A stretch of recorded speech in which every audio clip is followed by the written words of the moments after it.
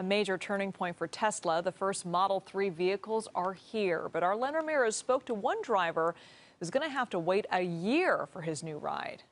The Model 3 is said to be the Tesla for the masses, but even as the first production Model 3s roll off the Fremont assembly line today, the masses are just going to have to wait. So I'm getting this new model. Vikram Talati put $1,000 down to reserve a Model 3. He just found out he'll get to drive it away in August of 2018. So many people register for it, and his production is still a long way to go. This week, Tesla's Elon Musk tweeted that the Model 3 passed regulatory requirements 2 weeks ahead of schedule and that the first 30 customers would get their cars on July 28th. He predicted production would ramp up to 100 finished cars in August, 1,500 in September, and by December, production should be up to 20,000 Model 3s. The company has orders for 300,000. This is the time to become a big car maker or not.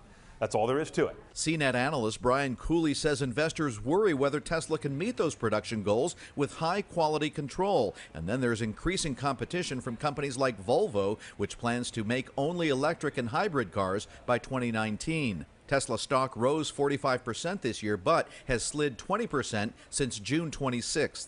Over time, you're going to see a lot of finger drumming on Wall Street saying, okay, guys, let's crank out more cars with fewer people in that square footage. That's a key one on Elon Musk's mind right now.